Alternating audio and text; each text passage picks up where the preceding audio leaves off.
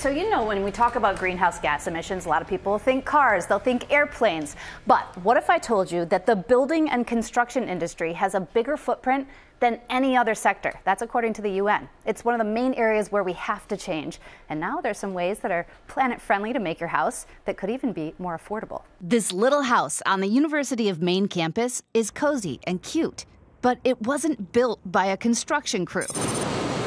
It was printed. In Maine, we produce about 1 million tons of wood waste every year in our sawmills.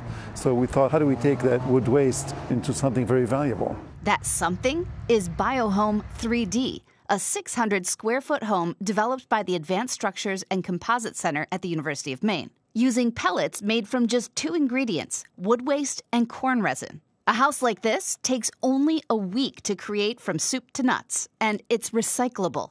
The 3D printed walls can be broken down and reused to print something else. The more machines you put in, the more you can produce. So it is actually very scalable.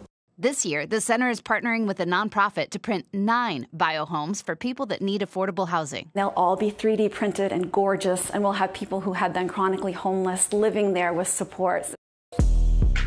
Another company developing eco-friendly housing is Renco, short for renewable composite, using interlocking bricks made from recycled materials. It's all interlocking like a Lego, so all the pieces have this same top and bottom component here, and they fit together as easy as that. The company says that its material is stronger than concrete, fire-resistant, and designed to withstand a Cat 5 hurricane.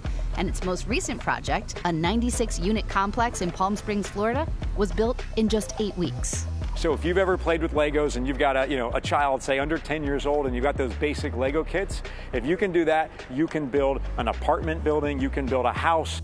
Wow. You can build anything. Those biohomes in Maine are being tested and monitored, and in the 3 years since they've been standing, even through the tough Maine winters, they are performing like a normal house. Great. Unlike wood and concrete used today, when you want to renovate or start over, every single part can be broken down and reused, which is huge because not only is construction a huge greenhouse gas emitter, but it's producing 1/3 of the world's waste. Wow. So this is going to be a game changer. Boy, that changes everything. Fascinating. Yeah, and it's exciting. Yeah.